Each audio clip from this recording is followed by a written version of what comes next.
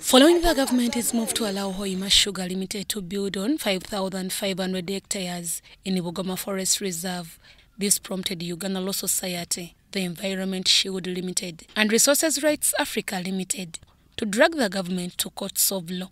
This case is filed against the Attorney General, Hoima Sugar Limited, Martini Ariangaruka, and National Environment Management Authority.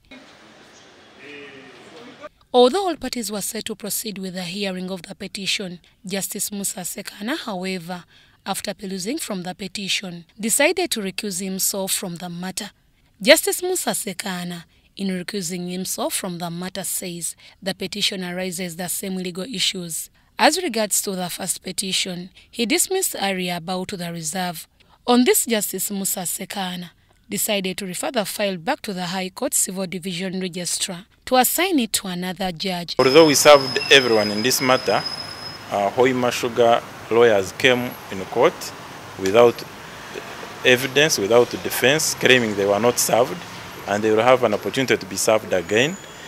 Everyone was represented, and we are going forward with the case. We hope to follow up the completion of the service and the rescheduling of a new day.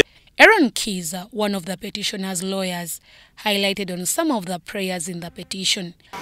We are praying that since they are removing trees from Bugoma Forest, the court orders them to return those trees, to replant all the trees, restore the environment, and hold them accountable for the damage they are doing to this forest and to this country.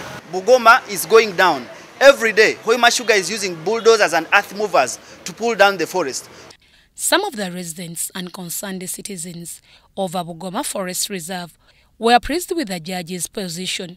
Not only for that Justice Ssekaana has pulled out of the matter, but to make sure that the judiciary urgently and quickly appoints a judge who will dispose of the matter.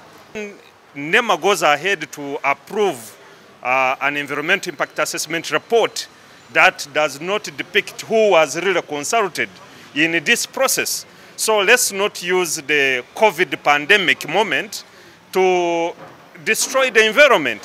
When they submitted their opinion, they were strongly, unanimously against the deforestation of Bugoma Forest because of biodiversity importance.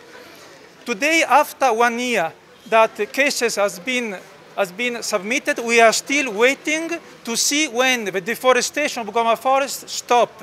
Bugoma Forest is a protected tropical forest that is situated in the southwest of Hoima and northern east of Chenjojo towns and east of Lake Albert in the Hoima district of western Uganda.